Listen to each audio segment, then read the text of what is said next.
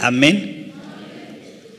Reka mbanze nshimire Bishop ku bwa kiriya gikorwa bamaze gukora, kuko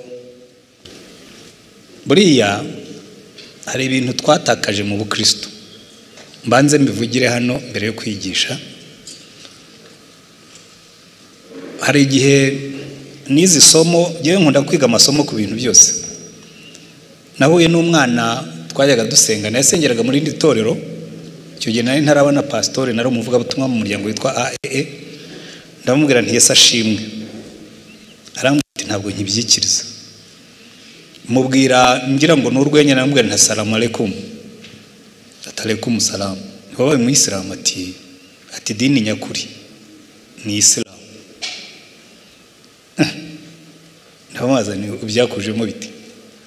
Ambwira story ye, arambwira ati jewe nigaga mu ishuri ry'itorero sogondere.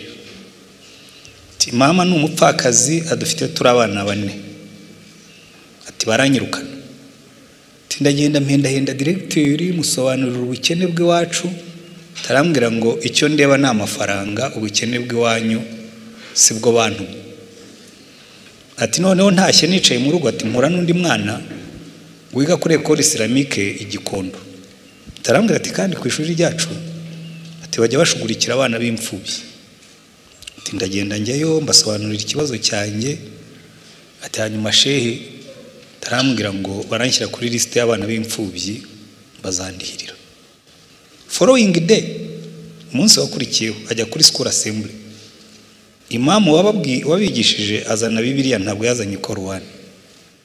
Araza asoma muri Yakobo, aravuga ngo idini nyakuri niyita ku mfubyi n'abapfakazi mu bukene bwabo. Ntiyanasoma n'agace k'inyuma arakihorera no kwirinda kwanduzwa n'ibyisa, asoma ko kambere gusa. Aravuga ati benshi muri mwebwe muririmba mu makorari, abandi muri mwebwe mugira mute. Atariko Islam nirimo kubarihirira. Ati mu madini, ariko Islam niyo dini nyakuri Imana yemera. Umwana yarambwiye ati yamaze kabivuga gusa, ati yarangije, ati twagiye muri pause njya kubaza ngo umuntu abigenza ati ngo mu Islam tunarahinduye. Byampaye isomo. Ku buryo icyo gihe naragiye, nari nshinzwe paruwasi yacu imwe ahantu hitwa Kabuga. Mbwira abakristo ni guhera uyu munsi nta mwana usengera hano bazongera kwirukana mu ishuri. Hanyuma birakunda. Ubundi mumbabarire mbivuge gutya, ubundi abantu bangana gutya. Buriya rero Bishop wa umbabarire, ariko nta muntu ujya kritika umuntu mu rugo rwe. Buriya wabicuritse. Iyo mbwira uti uyibwira abantu bose, abantu bangana bariki 700 n'amandazi. Buri muntu wese niyikore mu mufuka n'icyasigaye mba kizani, bari kubona narihiriye 5. Kubera yuko buriya umunsi tuzatangira gusubira mu byo Yesu yavuze nibwo tuzabidini nyakuri. Icyo gihe twanatangiye no kubikora iwacu. Barambwira ati rero bire bintu wazanye, ubo batindi bose bagiye kuza birundi hano kuko bazaba bazi ko abana bo bazarihira. Abana zubundi cyo si ikibazo.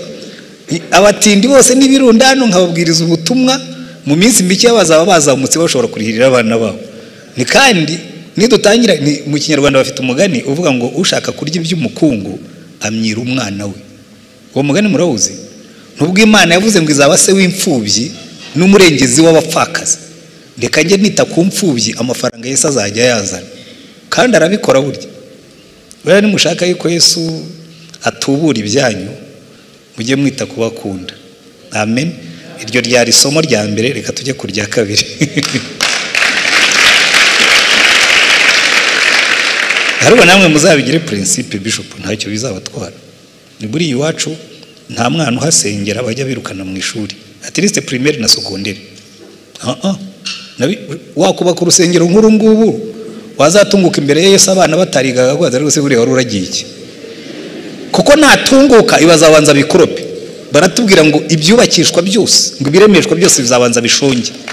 Hanyuma narangiza buye ati pastor, ati ngaho rero iyerekane n'abantu bawe. Uzi buri ikintu kigiye kintera ubwoba, babone ndatungutse n'abana batiga, n'abandi b'ingwingiri, n'abandi barwaye imvunja bagenda batambitse ibirenge. Ambwira ati se abangabo bakuye hehe? uriya dufite responsibility ikomeye cyane, ariko mwakoze kubikora, Imana ibaha umugisha. Reka njye ku isomo rya kabiri. Ngira ngo biri mu ntego bampaye, iri mu gitabo cy'Itangiriro mu gice cya 26, nakise inyigisho nayise gusibura amariba yasibye. Ngira ngo niko bishop yayimpaye, gusibura amariba yasibye.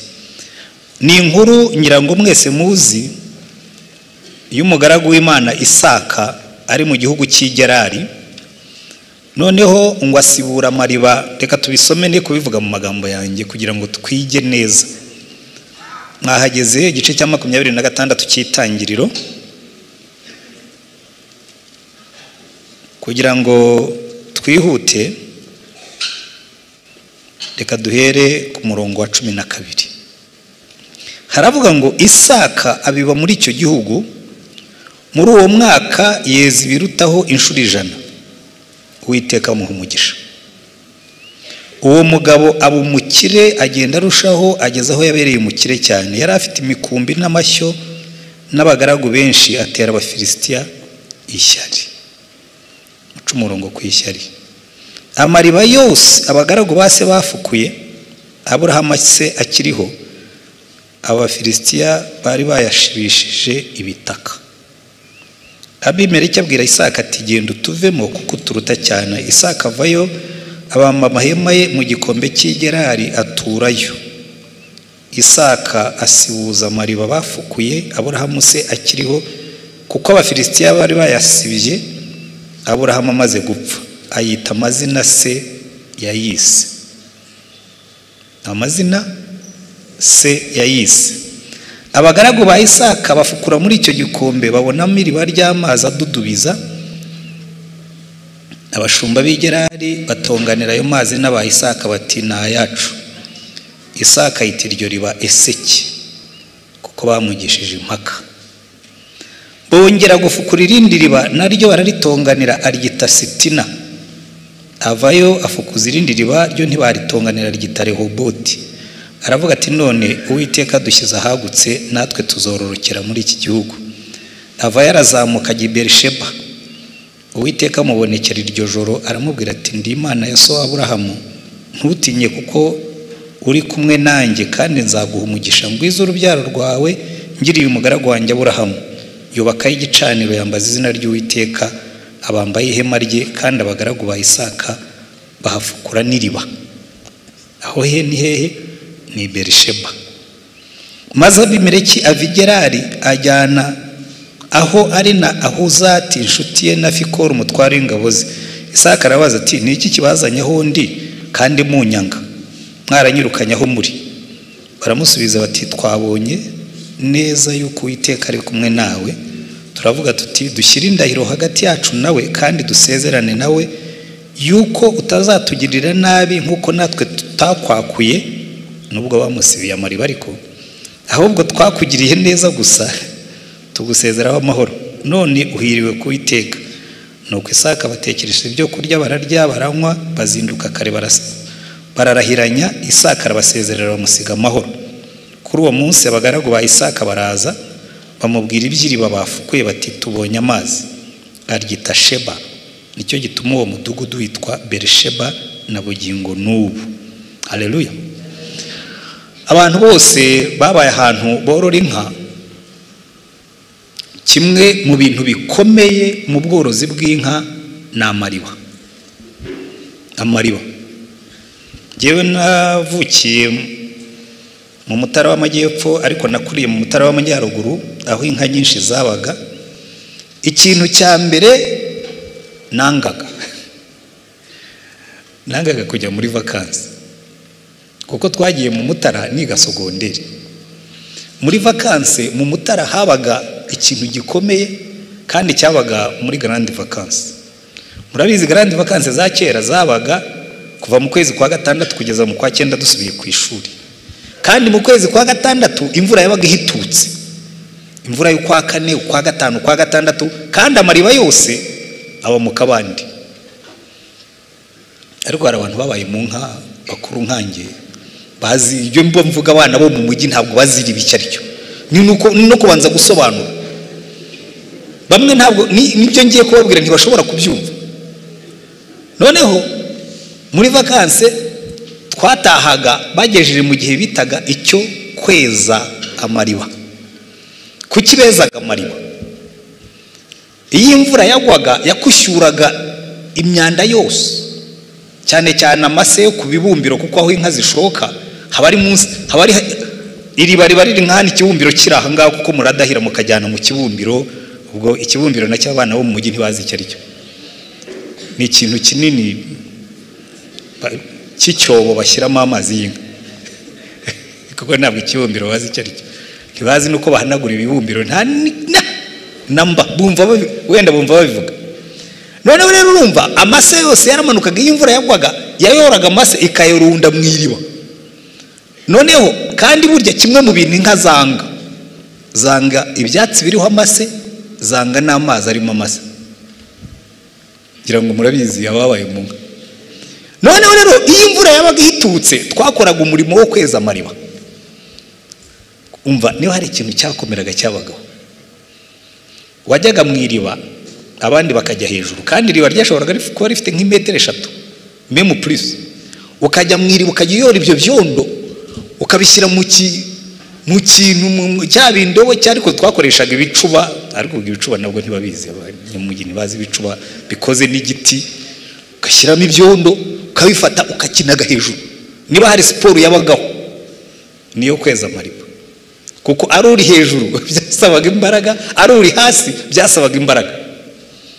Kandi iteka ryose bikaba twagiye muri vakansi, bivuga ngo iteka ryose nagomba gutekinga pati mu kweza amariba.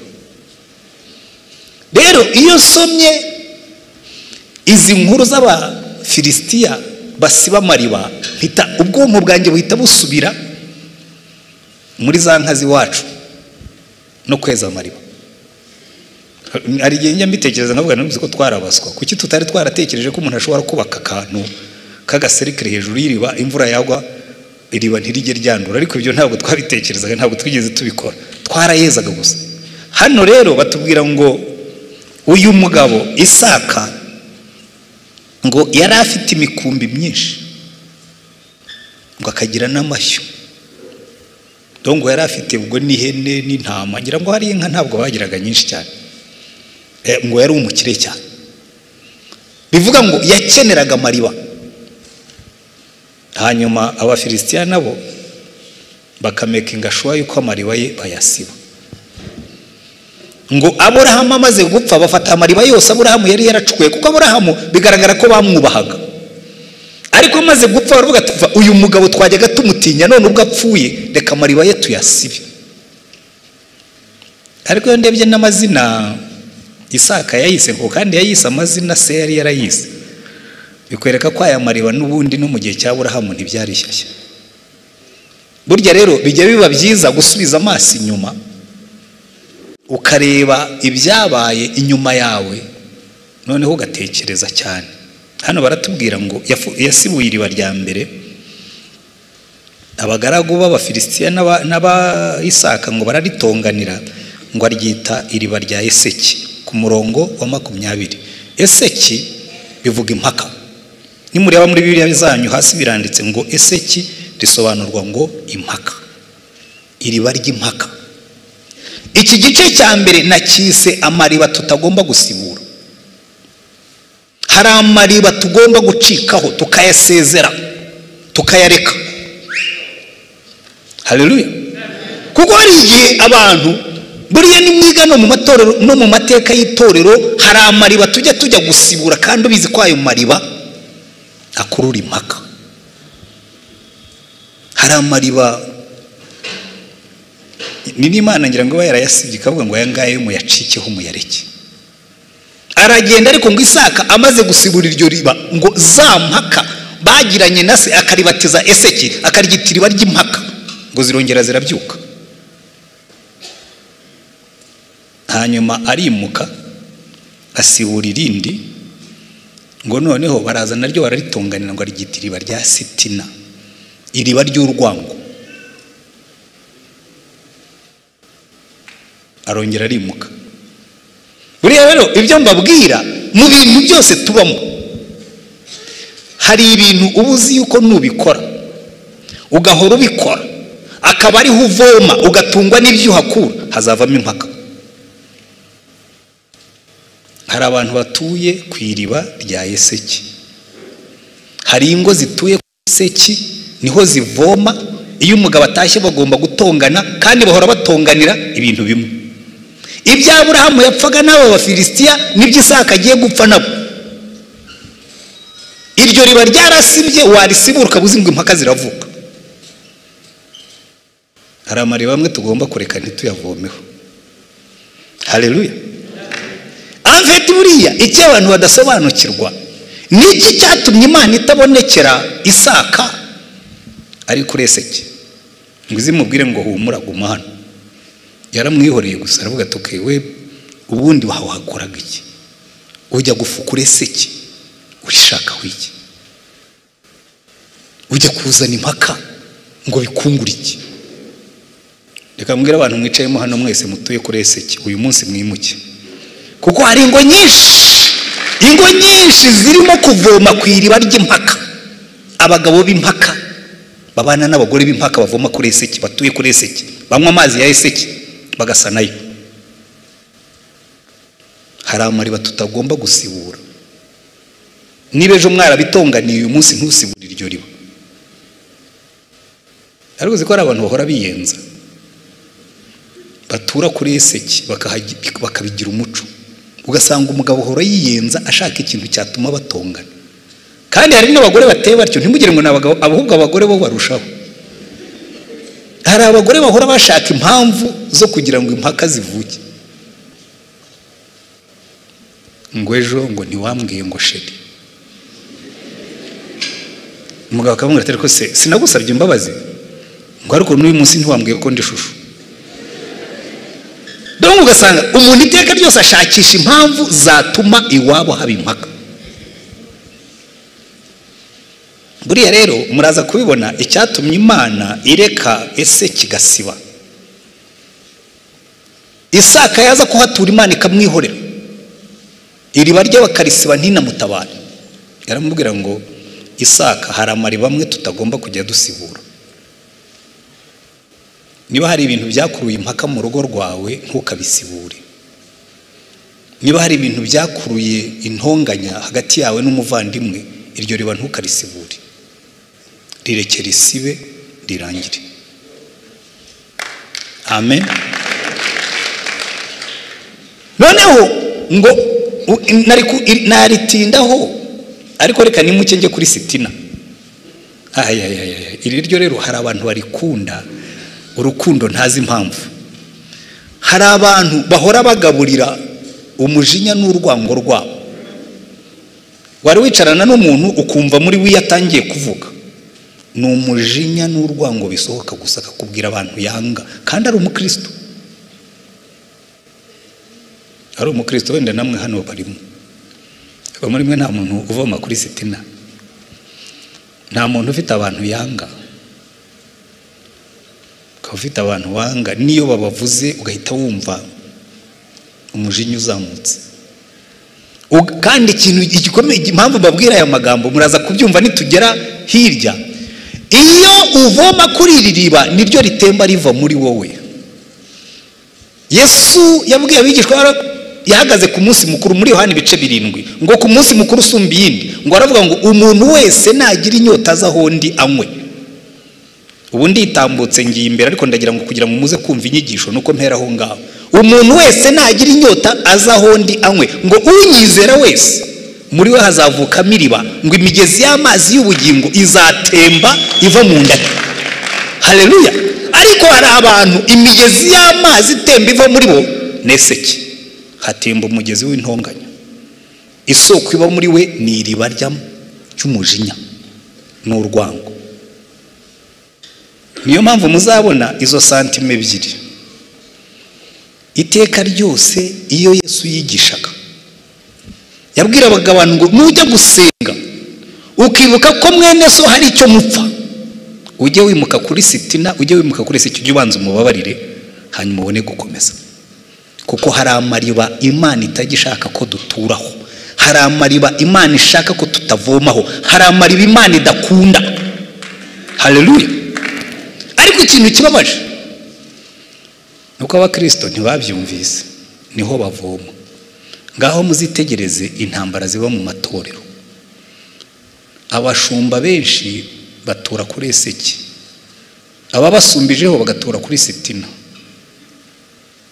Kuko iyo wimutse kuri eseki, uretse iyo uhuye na Yesu, ubundi iyo wimutse kuri eseki, niyo mpamvu Bibiliya tubwira ngo nimurakara izuba ntirikarenge mukirakaye. Kubera iki? Urarana umujinya bukacya wimutse kuri eseki wagiye kuri sitina. Kuko Satani arakubwira ati ubona ngo gutuke. Afata umuntu w'umugabo nkawe akwita imbwa, afata umugore usa nawe agupfobye, ubwo urwango rukazamuka. Noneho ukajya uvoma kuri rya riba, aho wicaye hose ukajya wumva ariyo mazi atemba ava muri wowe. Hari amariba tugomba kureka ntituyasibure. Amen. Iyo Isaka amenya ubwenge akabaza Imana, yaramubwiye ngo aya mariba so yatonganiye n'Abafilisitiya yihorere ntuyasibure, kuko ntuyasibura ntacyo uri buvanemo. Imbaraga zo gusibura iriba, niyo mpamvu natangiye mbabwira ibintu byo kweza amariba. Uzi kumara igihe ugasibura iriba rikakuvuna, warangiza bakarikwirukanaho. Icyakora yageze neza Isaka, ntabwo batubwira ko aya mariba yasize yasibye nk'uko bari baramugenjereje, yarayabarekeye. Niyo mpamvu burya Yesu yavuze ngo umuntu nakugisha impaka ashaka kukwambura umwitero, ujye umuhana umukenyero, uve kuri eseki wikomereze. Kubera iki? Iyo utinze kuri eseki uhita wimukira kuri sitina. Urugo rwaraye mu mpaka bucya rwagiye mu rwango. Umuvandimwe warayatonganye n'undi bucya banganye, kuko iteka ryose abantu bimuka kuri eseki bajya kuri sitina. Niko bigenda. Hello. Ariko menya ndimo kubasinziriza, ndabona bitarimo gufata. Birimo biraza. Inshyushye ho gakeya wenda mwasusuruka. Nkomerezaho. Iki rero ni ikintu gikomeye cyane, kubera ko ari amariba iteka ryose muri Bibiliya. Amariba ashushanya relation yacu n'Imana n'umwuka. Reka mbahe ingero zibibafasha kubyumva. Muri Yeremiya ibice 2 umurongo wa 13, Imana iravuga ngo abantu banjye bakoze ibyaha 2, baranyimuye kandi ari jyewe soko y'amazi y'ubugingo. Ngo bicukurira ibitare, bicukurira ibitega, bikorogoshorera amasiterine, bikorogoshorera amariba mu rutare. Ngo nyamara ni ibitega bitobotse bidashobora gufata amazi.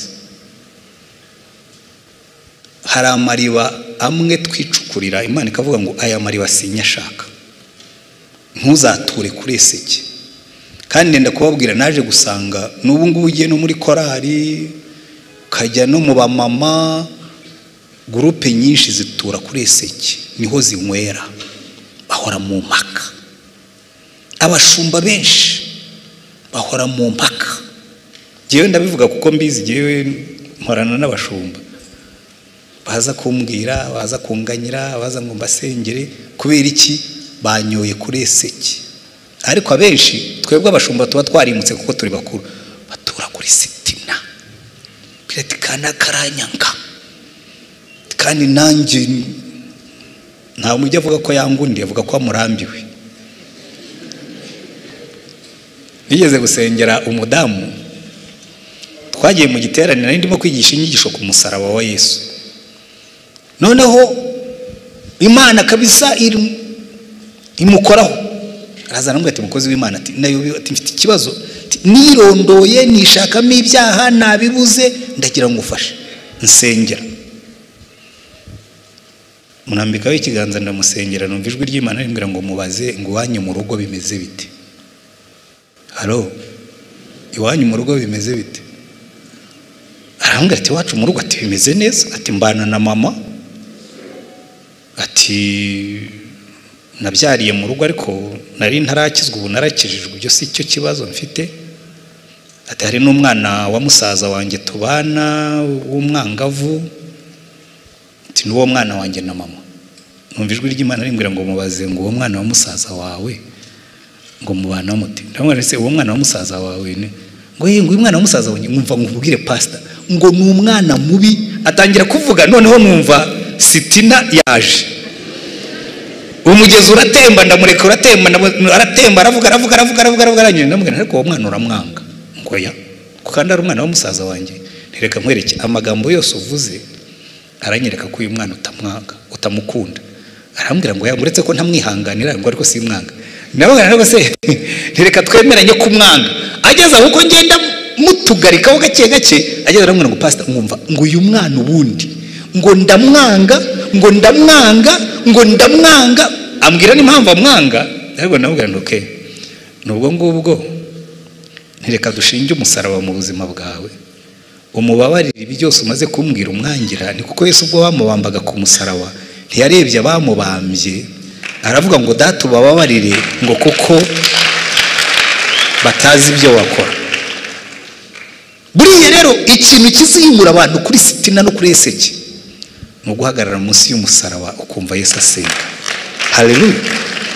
Kubera ko abantu benshi bumva bari na justified, bumva mbese bisobanutse ko agomba gutura kuri sitina, akavuga tumva pastor umuntu wampemukiye. Hari umuntu merutse gusengera, yari afite ibibazo, murambika biganza ndamusengera, ubwo arambwira ati mfite ibintu, kandi koko byari birimo.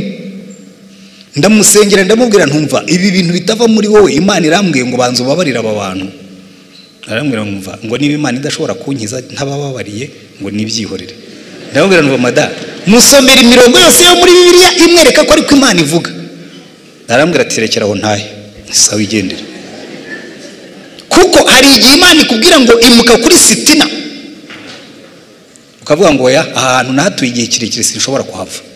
Imana inkorera ibyo ugomba kunkorera, ariko kuri sitina sindi buhimuke kuko mfite impamvu zo kuhatura. Abaturage bo muri sitina city, sitina city, ndagira ngo uyu munsi mwimuke. Umuntu wese wicayemo hano utuye muri sitina city, uvoma kuri sitina wera, ndagira ngo uyu munsi wimuke uve muri uwo murwa ujye gushaka hano. Kuko iteka ryose turisobanura tukishakira inyoroshyo. Mu bucamanza bamwita ni inyoroshya cyaha, circumstance attenuante. Ukishakira inyoroshya cyaha ukavuga ngo umva Mana nawe urabyumva nta kuntu umuntu nk'uyu namukunda, ariko iyo uhagaze munsi y'umusaraba akwambura intwaro zawe zose akakubwira ngo ya nta bushobozi nagusigiye bwo kugira umuntu wanga guture kuri sitina, nta nubwo nagusigiye bwo gutura kuri eseki. Kuko muri Bibiliya baratubwira ngo mwirinde hatagira umuzi usharira umera ukabahagarika umutima, benshi bagahumana. Ngo mwirinde hatagira umuntu uva mu buntu bw'Imana. Ariko twebwe dukunda gutura hari hantu tukumva dufite inyoroshya cyaha, dufite circumstance attenuante. Kwa rwose Imana ubwo we ntubyumva ngo umuntu yakwanga akaguhemukira, akagusebya, akakwicira akazi, akakwicira projet, akakwicira ibintu warangiza ukamukunda se gusa. Imana ikavuga ngo umwanzi wawe ujye umusabira umugisha, nasonza ujye umugaburira, niyambara ubusa umwambike, nagira inyota umuhe icyo kunywa. Paulo yongeyeho akantu ubundi Yesu atari kongeraho, burya yavuze nk'umuntu ngo uzaba umugeretseho amakara ku mutwe. Kariya naka Paulo ntabwo araka Yesu, ntabwo Yesu yifuza ko tugereka amakara ku bantu. Kariya naka Paulo, burya Paulo hari aho yageraga akavuga atari ko nanjye mvuze nk'umuntu, nawe yakanditse nk'umuntu. Ariko nubwo yakanditse nk'umuntu ariko aravuga ati nasonza ujye umugaburira, nagira inyota umuhe icyo kunywa. Nshatse nagarukiriza nkababwira nti okay, abatuye kuri eseki no kuri sitina muhaguruke mbasengera, ariko mwihagurukana ahangaha kuko ndagira ngo uyu munsi mwimuke, mwimuri fishi. Abatuye kuri eseki, abo muri eseki city, abo muri sitina city bavoma kuri ayo mariba, uyu munsi mwimuke muvuge ngo ndataha nimutse, ifishi yanjye ndayikura muri uyu murwa, indangamuntu yaho ndayisezeye, ngiye kwimuka njye gutura hano. Haleluya, haleluya. kuko buriya kimwe mu bintu bituma abantu b'Imana tutagendera mu mbaraga no kunywa amazi asharira yo kuri sitina, no kunywa amazi asharira yo kuri eseki, noneho akakujya mu nda. Hari igihe buriya Mose yajyaga akora ibintu bimeze nk'iby'abapfumu. Muri ahantu Mose yavuze ngo umugore naba yarakoze iby'ubusambanyi ngo bajye bagenda bayora ivu ryo ku gicaniro, ngo bazane amazi n'ibindi byo bavangagamo ngo babimuha bimwe, ngo aya mazi azagera muri we ngo ahinduke nk'indurwa irura, ngo hanyuma ngo atumbe inda. Hari iyo unywa amazi yo kuri eseki nayo kuri sitina, niyo batakora ibyo ngibyo byo birikora. Hari abantu benshi buriya batuye ku isi barwara ibifu kubera amazi ya sitina. Hari abantu benshi barwaye blood pressure iva muri eseki. Umuprofeseri umwe yaravuze ngo umuntu uzantera umujinya kangeza kuri nivo runaka ngo azanyica. Kandi koko kagira undi mwarimu wamwangaga aza gukora ubushakashatsi apubliya iteori, wa mwanzi we yaravuga ati umunsi wo kumwica n'uyu nguyu. Professor aza representa abantu bamukomera amashyi, mbese ajya muri high mood yo kumva yagezeyo. Noneho bageze igihe cy'ibibazo aduye asaba ijambo, aravuga ati ndatangara cyane kubona teori nk'iyi ya fake mwikomera amashyi. Arayisenya umurongo ku murongo. Uko ayisenya wa wundi amaraso aragenda, imitsi itumba, yibaza ukuntu abandi bamukomera amashyi, uri akaba arimo kumusenya. Yagiye kurangiza kuvuga umuntu stroke, hospital, dead, yapfuye. Real story yabayo. Iri riba rya eseki, iri riba rya sitina ryisha abantu benshi. Amazi yaryo ararura, n'amazi y'Imana ariko umunezero ubaho. Muri bukari gihe Mose ubwo yarayoboye Abayisirayeli, sinshaka kubajyana muri Bibiliya cyane, ubwo yarayoboye Abayisirayeli ngo bageze ahantu hitwa Mara, ngo basanga amazi yaho arura. Abantu bayasomyeho mu nda barasharirirwa. Hanyuma ngo Mose atakira Imana imwereka igitara gica kinagamo ngo amazi aba mazima. Ngo bimuka aho ngaho tugiye kwimuka, ngo bagera ahantu hari amasoko 12 ngo n'imikindo 12, ngo bahita Elimu. Wimuka kuri sitina, wimuka kuri Mara ku mazi ashaririye, ukajya gutura kuri indiriba tugiye kwinjiraho. Uyu ni wo munsi wo kwimuka, ukava muri sitina city ukimuka ukajya kuri Rehoboth, ukajya hagutse, ukava mu mfungano. Haleluya. Ariko mbere yuko twimuka abanza unyemerere, waba ufite umuntu ujya kubuza gusinzira yakubereye Mara, amazi yaho urayamugasharirirwa mu nda. Uricara wamutekereza ukumva urwaye igifu, uricara wamutekereza ukumva amaraso arifunze, uricara wamutekereza uri ku meza ukananirwa no kurya, uraryama wakwicuba ugasanga yicaye ku musego kandi mutaryamanye, uragenda ukabona igicucu cye kandi atakuri iruhande. Hari ufite bene uwo muntu, ndabizi nta watinyuka kumanika kuko bavuga ati bene uwo muntu. Ariko ufite bene uwo muntu manika uvuga iti Mana, uyu munsi uyu muntu ndamusezeraho, iri riba ndaryimukaho, ngiye gutura handi. Haleluya.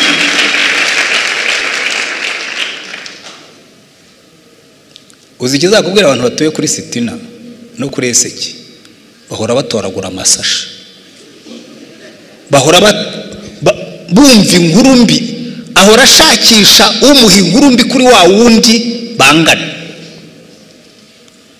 kuko bimufasha gukomeza gusharirirwa. Yewe njya gukizwa nari nicaye kuri sitina, nari umwarimu muri universite, namaze kubona buruse yo kujya kwiga muri Amerika. Rero kujya muri Amerika muri 83 we byari nko kujya mu ijuru. Nuno munsi mbona abantu bahavyiganira, noneho umwaka urangiye mbona haje agapapuro ka envelope, bwa envelope buri chip cyane bwa airmail, bufite utubara tw'umutuku n'ubururu hejuru, airmail. handitseho ngo Bwana Rutayisire Antoine, Faculté de Lettres, Université Nationale du Rwanda, Campus de Ruhengeri. Bashyiraga mu iposta bagateraho ikashe y'iposta bikamenya ngo iyi ni kuriye ya leta, ntabwo ikeneye gushyiraho timbre, ikaza barayinzanira, ndafungura nyisomye numva sitina ngo kubera impamvu za leta. Byari byanditse mu gifaransa cyiza ngo pour des raisons d'état tu n'es plus à la faculté de l'Université nationale du Rwanda, tu as été redéployé à l'école secondaire. Prière approcher le du ministère pour ton redéploiement. Iyo baruwa nyifite mu mutwe si ngombwa, ntabwo nagombye kuyibika, narayifotoye nyishyira mu bwonko kuko byamfashaga kugaburira sitina, iriba rya sitina, amazi agatemba, nkavuga niye baba we.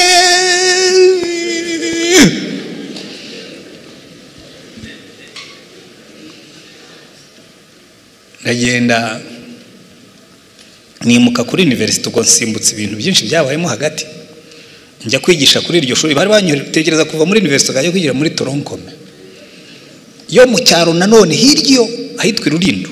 Ubu ngubu hasigaye hasa neza kuko hari kaburimbo, ariko icyo gihe nta yari hari, wageraga Rulindo nyine out of nowhere bikagushobera. Ndagenda nicarayo kabisa, nkanywa kuri city nawe, nkajya mu ishuri nigishaga neza, ariko nasohokayo nkahagarara gutya nkareba hejuru. Nari umujene mfite imyaka 25. Icyo gihe hari hagezweho ibintu bya afro, ubu ngira umusatsi mwinshi nuko mwogoshesha. Nagiraga afro nini icyo gihe zari zigezweho, nkagira udupantaro tw'utu jeans n'utukote twatwo, nkagenda nkahagarara kuri pilier nkegamaho gutya, nkareba hejuru nkibaza imbaraga nashyizemo, nandika memoire amanota 85 narangije, nkongera nkabona juri irimo kunkomera amashyi ku mu maximum laude, nkibona mpagaze Rulindo nigisha muri Toronkome sitina. Nkajya kuryama nijoro bikagaruka.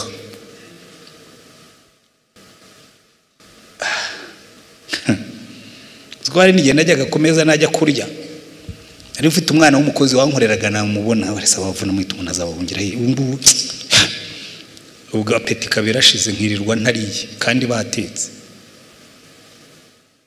Umwana akambwira ati patro gutariye nijyana wirire, ndumva nameze neza kuko maze kunywa kuri sitina. Ariko iyo nimvugo y'ubu icyo gihe.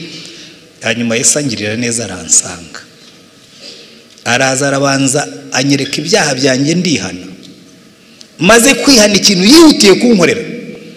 Arambwira ati rero tugiye kudiringa na kiriya kibazo ufite, ngiye kukubaga nkusature, mbanze nkoze mu nda indurwe zose, tweza amariba, tweza iriba ryo mu nda yawe, tuvanemo uriya mwanda wo muri sitina, nindangiza nkushyiremo amasoko y'amazi y'ubugingo. Arabitunganya ndimo. Ubwo nanze kubaha ubuhamya burebure, ariko nzabubaha ubundi. Umunsi Bishop azashyiraho imbaraga z'umusaraba, azantumire nzaza mbibigishe, kuko uyu munsi turimo turiga kuri ese kina sitina. Ariko ndagira ngo mwimuke, ariko kugira ngo wimuke nuko hagarara munsi y'umusaraba wa Yesu, ukumva asengera abanzi be bamumanitse ku musaraba. Aho niho hahinduye ubuzima bwanjye. Uzi kubona Yesu amanitse ku musaraba yambaye ikamba ry'amahwa, ibiganza birimo imisumari n'ibirenge birimo imisumari, umubiri wose bawukubise avirirana, kandi ababikoze bahagaze aho barimo kumuseka. Arabareba bararanganyamo amaso. Uriya si wa mugabo cyagiye umwana we yari yapfuye naramuzuye, none ahagaze hano arimo arambwira ngo nimanure ku musaraba. Uriya si wa wundi wari impumye kamuhumbura amaso, none arayankanuriye.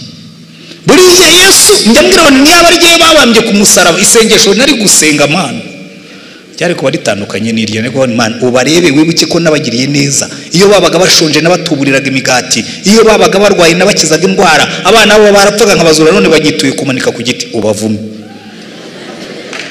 Iryo ryari kuba risengesho ry'umuntu, ariko abonera ko Yesu yari Imana. Haleluya. Ahagarara ku musaraba twimura kuri sitina, aravuga ngo data ubabare ko batazi ibyo bakora. Arangije arapfa. Ku munsi wa gatatu arazuka. Reka nkubwire, ntabwo uzazuka wanyoye kuri sitina. iyo wanyoye kuri sitina ugenda nk'umuntu baziritseho ibuye, ugenda nk'ibuye, ntuzamuka. Ntushobora kuzamuka mu mwuka unywera kuri sitina. Ntushobora kuzura imbaraga z'umwuka unywera kuri eseki. Ntibibaho, kuko hari amazi atavanga. Hari amazi atavanga. Amazi ya sitina na eseki ntabwo ajya avanga n'amariba y'amazi y'ubugingo, birazirana. Ndagira ngo niba ushaka kuzamuka mu mbaraga z'Imana, niba ushaka gukira indwara zimwe na zimwe, uzi ko Yesu yagiye bivuga ati nubwo urimo gusenga, muri Mariko 11 aravuga ngo nimusenga mwizere ko ibyo mwasengeye mu bihabwa, ngo ariko nibuka ko mwene so hari icyo mupfa ubanze umubabarire bitaboroka amasengesho yawe. Hari amazi atavanga. Ayo kuri sitina na eseki ntabwo ajya avanga n'amasoko y'amazi y'ubugingo. Imuka uyu munsi kubw'inyungu zawe. Giye kugira ngo Imana inyemeze kubabarira abantu bishe data. Giye data bamwishe muri 63, 73 batwirukana mu ishuri, 83 banyirukana mu kazi, kugira ngo Imana inyemeze kubabarira abo bantu bose. Yarambwiye ngo ni wowe ufitemo inyungu, ngo iyo uryamye ntusinzire abo ngabo baba barimo kugona, iyo wananiwe kurya bamabondo yabo barimo kwaguka, bababarire kuko niwe uzabyungukiramo. Kandi koko niko byagenze. Najyaga nsinzira, nageza mu gicuku nkakanguka, sinongere gusinzira kubera ko nabaga ndimo kuribwa n'amazi ya eseki na ya sitina. Ariko maze kurekura ibyo byose, Imana imaze kweza amariba yo mu nda yanjye, naryamaga nk'uruhinja rwose, nkasinzira no mu gihe kibi. Muzabaza umugore wanjye duhunga tuva muri Kigali, twavuye hano turagenda tugeze Kabuye, abariho twe dukore skale. Nsenga Imana ndabwira ariko Yesu kwambwiye kuzabana natwe, none ubu ngubu naha muri uyu mwijima, muri iyi mbeho, muri uru rupfu urahari. Numva ijwi rimanutse mu ijuru, mu mutima wanjye riravuga ngo nuca mu mazi ntazakurengera, nuca mu migezi ntizagutembana, nuca no mu muriro ntuzashya, kuko nzaba ndi kumwe nawe. Ndavuga nti Yesu ndabyemeye, uri hano. Voice, ijwi ryawe ndaryumvise. Negama ku kirundo cy'amatafari cyari gihari, ndasinzira. Kandi imvura yari irimo kugwa, imibi irimo kuturya, kari ahantu hari huzuye intumbi hanuka, tutanazibona kuko hari mu mwijima. Ndasinzira nkuri mu gitanda. Nkangutse mu gitondo, madamu arambwira ngo urabizi ngumva ngo narakubonye usinzira mu ntebe unaniwe, narakubonye usinziriye mu gitanda, ngo ariko sinashoboraga kwiyumvisha yuko ushobora kwicara wicara mu ijambo ry'icyondo urimo kunyagirwa n'imvura ugasinzira. Ugomba kuba uri umurwayi. Ndamubwira noya, ntibingibi babyita amahoro Yesu aha abantu be. Haleluya. Kuko hari ibintu mugomba kumenya, hari ibintu mugomba kumva, hari ibintu ugomba kwiyumvisha bikakujyamo, ukamenya ngo ni wowe ufitemo inyungu yo kwimuka kuri sitina. Noneho ukaruhuka kuri abo bantu bose, kuko kuba barakariye nta nubwo bibarwaza. Umujinya wawe nta nubwo uzabica, ahubwo niwe wica. Imuka kuri sitina uve kuri eseki. Nuko ngo Isaka arimuka, reka twimuke natwe, kuko nkomeje kwigisha aho ngaho nshobora kwatinda, kuko mafite ibintu byinshi byo kuhavuga. Ariko reka tujye ku mariba, tugaruke kuri Rehoboti. Murongo wa 21, ngo bongera gufukura irindi riba, naryo bararitonganira ryita sitina, avayo afukuza irindi riba, ryo ntibaritonganira aryita Rehoboti. Aravuga ati none Uwiteka dushyize ahagutse, natwe tuzororokera muri iki gihugu.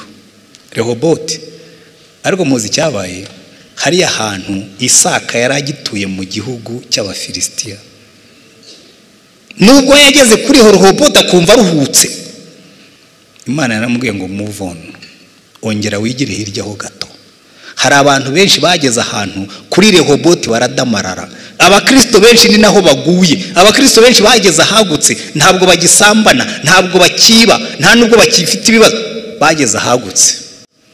Bari muri Rehoboti baradamaraye. uzi ikibazo cyo kuri Rehoboti umuntu agera hano kumva yaragezeyo ariko hari ikintu Yesu amaze kunsobanurira kandi ndaje nkibabwire jewe buri ikintu gituma abakristo tutagira impact ikintu gituma abakristo itorero ritagira imbaraga iyo tugeze ahagutse tukabona ibyaha byinshi tutakibikora turadamarara tukaruhuka tukisanzura tukananura amaguru kuko turahagutse ukaryama kare ukabyuka utinze ibyo kwiriza ukabivaho ibyo gukesha ukabireka mbese ukoroherwa kuko wageze kuri Rehoboti ariko naho baratubwira ngo avayo arazamuka ajya i Berisheba Rehoboti ayivamo ndenda kubwira n'abari muri Rehoboti namwe mwimuke mujya handi kuko mujya aho Imana yongera kuvugana namwe kuko ngo yavuye aho ngaho ageze i Berisheba umurongo wa 24 ngo Uwiteka mubonekera iryo joro. Haleluya. Umunsi uzava hagutse, umunsi uzava mu kudamarara, umunsi uzava mu kunyurwa, Imana izongere kubonekere. Igituma abakristo benshi batakerekwa ariko hari ikintu mwabonye, hari ubuhanuzi mu cyumva uyo n'abahanura baba barimo kubahatisha ati mbonye Imana ikohereza muri Amerika, uranyohereza muri Amerika gukora iki? Nge navuyeyo yero njya seka kuko ngira abantu bankunda baza kumpanurira, akampanurira ngiye mu ndege ngaho uzi ukuntu nzanga. Iyo ugeze ku myaka yanjye ujya mu ndege ukabyimba ibirenge, nisubira kubyimba ibirenge bikamara nk'iminsi 3 bitarabyimbuka, subira kubyimba ibirenge nze mari iminsi muri karantini n'ibindi nk'ibyo ngibyo. Ubu indege sinkizikunda jewe ariko barazimpanurira kubera iki? Rehoboti. Buryo ubuhanuzi bw'indege nubwo muri Rehoboti, ubuhanuzi bw'inzu ni Rehoboti, ubuhanuzi bwa visa ijya muri Amerika nubwo muri Rehoboti, ubuhanuzi bwa V8 nubwo muri Rehoboti. Mu mudamararo aho abantu biba byaratunganye mudamaraye, ariko nta hantu namwe dufite uburenganzira bwo kudamarara kuri ino si. Turi abashyitsi n'abimukira. Imana yaramwihora yageze kuri Rehoboti iravuga ngo ya ntabwo aranga nzagusanga, zamukaho gato. Yaragenda wageze i Berisheba, ndaje mvuge kuri Berisheba niho ndi busoreze. Ngo Imana irazira mubwira ngo wagize neza kwimuka ukajya i Berisheba, wagize neza kuva mu kudamarara, wagize neza kuva mu kwirara ukajya kuri Berisheba. Uwiteka mubonekera iryo joro aramubwira ati ndi Imana ya Aburahamu, ntutinye kuko ndi kumwe nawe kandi nzaguha umugisha, ngwiza urubyaro rwawe, ngiriye umugaragu wanjye Aburahamu yubaka igicaniro, yambaza izina ry'Uwiteka, abambaye ihema rye, kandi abagaragu ba Isaka bahafukurira indirimbo. Haleluya. Ntabwo yigeze yubaka igicaniro cy'Uwiteka i Rehoboti kuko yarakidamaraye, ariko yageze hano Imana imubonekera avuga ati okay, reka nshyireho ikimenyetso cy'Imana yanjye, nubaka igicaniro. Ndagira ngo noneho dutinde kuri aya magambo abiri. Yubaka igicaniro, acukura iriba. Iri riba yaryise izina nshaka ko naryo tuza gutindaho ngo aryita Sheba. Sheba bivuga ngo ni iriba ry'isezerano. Amen. Buriya iyo umuntu w'Imana ashaka kujya ahantu azavomererwa, yubaka igicaniro. Haleluya. Yubaka igicaniro mu rugo rwe, Imana ikahatura. Kubera iki? Kuko Imana iravuga ngo abantu banjye baranyimuye kandi ni jyewe soko y'amazi y'ubugingo. Haleluya. Yesu aravuga ngo umuntu nagira inyota azahondi anywe, ngo kuko imigezi y'amazi y'umugingo izatemba iva mu nda ye. Ubaka igicaniro ukurura Imana mu buzima bwawe. Haleluya. Ubaka igicaniro ukurura Imana mu rugo rwawe, ubaka igicaniro ukurura Imana mu kazi. Hari ikintu gihe rero buriya kijya kimbabaza. Abahinde, nari mwajya mu maduka y'Abahinde, uzi ko baturusha kubaka ibicaniro. Umuhinde aragenda akazana ikigirwamana cye. Hari ahantu najyaga njya gukoresha amafoto mu iduka rye ahitwaga muri Fotolab, ryari ry'Abahinde. kera muri za 85 icyo gihe najyaga mfotora, narifite kamera narafotoraga bidasanzwe. Za kamera umuntu yabanzaga kwajista agashyira ku jisho, izi telefone zitaraza ngo zitwicire business. Noneho nkajya ngiye gukoresha amafoto muri Klino, hari muri Klino, ntabwo yari fotora, hari muri Klino y'umuhinde. Yari afite ikigirwamana gifite umutonzi nk'uw'inzovu, murakizi. Imbere yacyo hari utuntu tumeze nka buji. Mbere yuko batangira business hakoragamo umudamu w'umupantekote, nakundaga kuhakoresha kuko yari mushiki wanjye muri Kristo, yankoreraga ibintu vuba.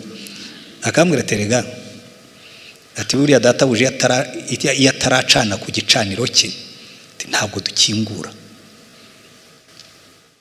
Akagenda akabanza agatwika ububani imbere y'icyo kigirwamana cye, cyari ahantu hagaragara cyubakiye neza, akantu akaza akagicanira, agashyiraho ububani agatwika, akagipfukama imbere, yarangiza agakingura business.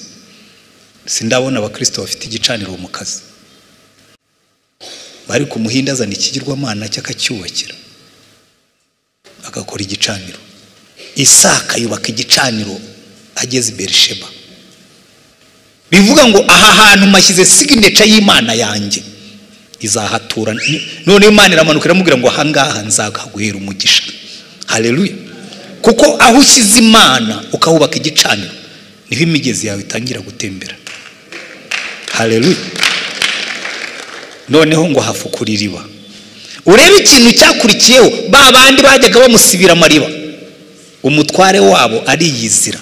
Ntabwo ari Isaka wamuhamagaye, nta nubwo yamubwiye tuzaze tunegotiatinge, yamaze kumanura Imana n'abanzi be baza kwiyonga nawe. Bibiliya tubwira ngo iyi nzira z'umuntu zatunganiye Uwiteka, ngo atuma atera ategeka abanzi be bakuzura nawe. Haleluya. Iberisheba. Noneho ngo umva uko batubwira ngo umurongo wa 26, Abimeleki avigerari azanaho ari Nahuzati inshuti ye na Fikoro umutware w'ingabo ze. Isaka arabaza ati niki kibazanyeho ndi kandi munyanga? Nimutse kuri Eseki, nimutse kuri Sitina, none muyizanye hano ko nazanye Imana hano se Sitina murayishyira he? Umva uko bamubwiye ngo baramusubiza bati twabonye neza yuko Uwiteka ari kumwe nawe. Haleluya. Twararebye dusanga uri different, twabonye Uwiteka ari kumwe nawe. There is something special about you. Hari ikintu ufite kidasanzwe, twabonye Uwiteka ari kumwe nawe.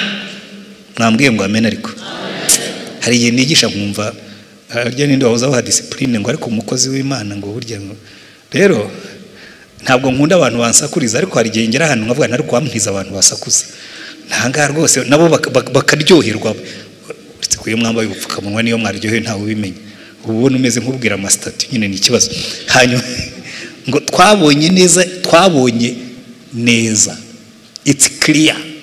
Ntabwo bishidikanywa, twabonye neza uburyo witwara. Haleluya. Twabonye neza uburyo witwaye, twabonye neza uburyo dusigira amariba, twabonye neza uburyo twabonye neza yuko Uwiteka ari kumwe nawe. Turavuga tuti dushyire indahiro hagati yacu nawe kandi dusezerane nawe yuko utazatugirira nabi nkuko natwe tutakwakuye. Mwamusibiye amariba kangahe ngo ntimwamwakuye? Mwatonganye nawe ku mariba ye ntimwamwakuye? Ariko biriya byakorwaga n'abagaragu, wenda umutware ntiyarabizi simbizi. Hanyuma birangiye ngo ahubwo twakugiriye neza gusa tugusezerera amahoro, none uhiriwe ku Uwiteka. Nuko Isaka abatekera ibyo kurya, bararya baranywa, bazinduka kare bararahiranya. Isaka arabasezerera bamusiga amahoro. Kuri uwo munsi abagaragu ba Isaka baraza bamubwira ibyiriba bafukuye rya rindi. Nicyo gituma bati tubonye amazi, aryita Sheba. Nicyo gituma uwo mudugudu witwa Berisheba na bugingo n'ubu. Umudugudu w'iriba ry'indahiro, umudugudu w'iriba ry'isezerano, kuko twebwe turi abantu bicara ku masezerano y'Imana akaba ariho tumwera. Haleluya. Buriya riba rya Berisheba ni igishushanyo cya Yesu. Berisheba amasezerano yose y'Imana muri we nimo ye iri.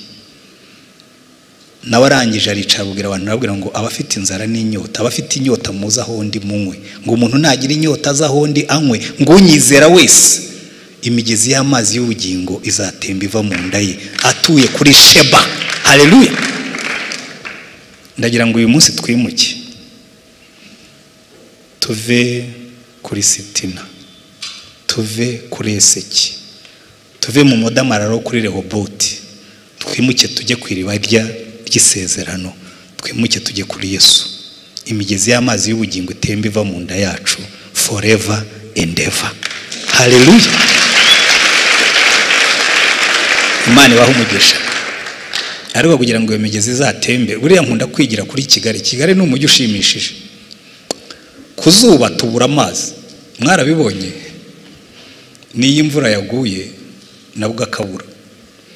Kuzuba tubura amazi kuko aba yabaye makeya, ruguru iriya muri za Yanze mu migezi ivomerera Kigali.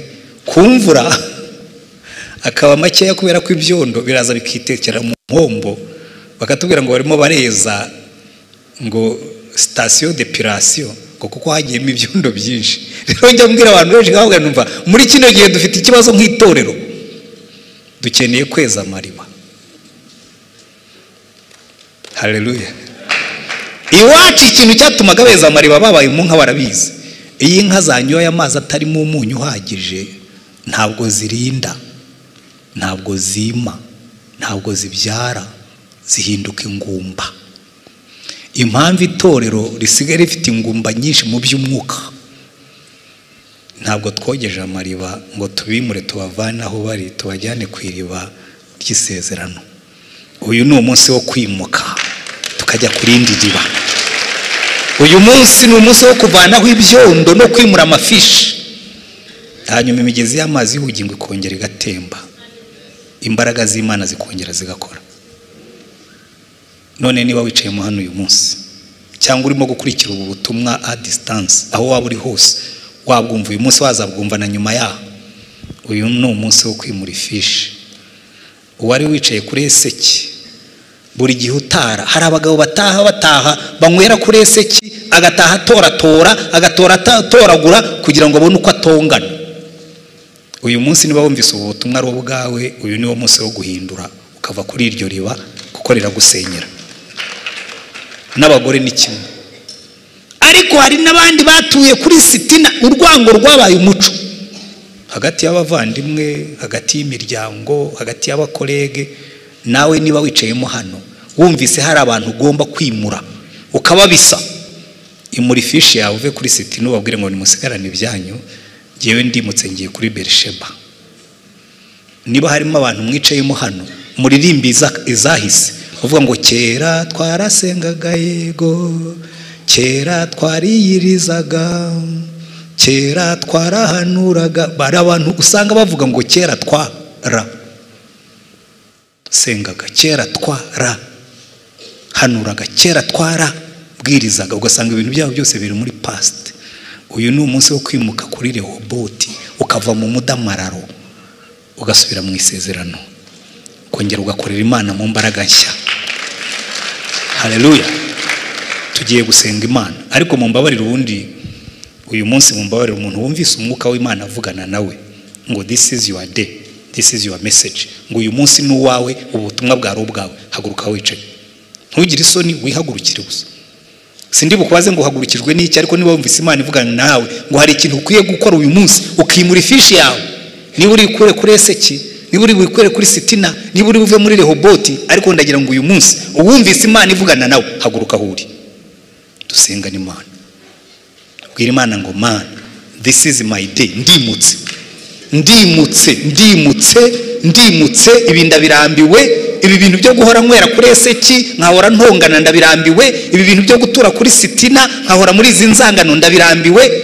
Ndimutse ibi bintu byo kudamarara, nkaba naravuye mu masezerano, nkaba sigaye narakonje. Ndimutse tujye kuri Berisheba, ku iriba ry'indahiro y'amasezerano. Imana ibahe umugisha. Ngiye gusenga. Aba bantu bahagurutse bose ntabwo muhagurikijwe n'ikintu kimwe, buri muntu afite iki.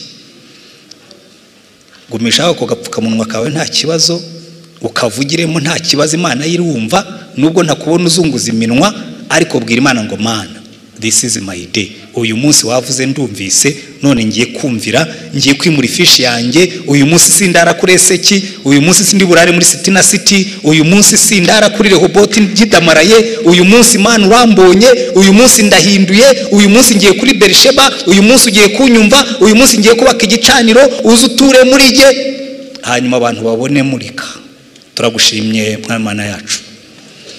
Reba abantu bose bahagurutse kuri uyu mugoroba, hari ibyo bashaka kwimukamo, hari ibyo bashaka kuvaho, hari amariba batuyeho igihe kirekire, hari amariba yabateye mu nda, hari amariba yabujije gusinzira, hari amariba yabujije gutekereza neza, ariko uyu munsi bafashe icyemezo cyo kuyimukaho. Kandi Mana turasenga ngo reka imbaraga z'umwuka wawe zimanuke, ugendagende hagati muri twebwe. Aba bantu bambike imbaraga, aba bantu ntibazasubira inyuma, aba bantu ntibazacogore, bakomeze batumbire imbere, bakomeze bakurebe, bubaka ibicaniro mu mitima yabo, bubaka ibicaniro mu ngo zabo, bubaka ibicaniro aho bagenda hose. Abababonye bamenye ko bahiriwe ku Mana. Reka imbaraga zawe zikora umurimo hagati muri twebwe Mana. Komeza wikorera umurimo, uwukora ubu ngubu twicaye aha ngaha, uze kuwukora batashye, uze kuwukora baryamye, uze gukomeza ukore mu mitima y'abantu, ukomeze kuyeza uko twajyaga tweza amariba kera kugira ngo hazemo amazi meza, uko bajya basibura imigende y'amazi muri uyu mujyi kugira ngo amazi ashobore gutemba. Ezi imitima yacu Mana, suka amaraso yawe aha hantu, weze imitima yacu, utweze, nurangiza udusukire imbaraga z'umwuka, utuvane mu kudamarara, utuvane mu kamenyero, utwambike imbaraga, nurangiza udukoreshe. Wumve gusenga tugusenze. Dufukurira amariba Mana, dufukurira amariba Mana, dufukurira amariba Mana, utufukurira amariba Mana, amasoko y'amazi y'ubugingo atembe muri twe kandi tugumemo, kubera ko twebwe tuzaba dufite isoko, nta nubwo tuzaba dufite ikidendezi. Ugumane natwe, uturane natwe, ukorere muri twe, uhabwe icyubahiro, ubwoko bwawe buhabwe umugisha, natwe tuwuhesha abandi. Ko ni mu izina ryawe dusaba Umwami wacu Yesu Kristo. Amen. Amen. Imana ibahe umugisha.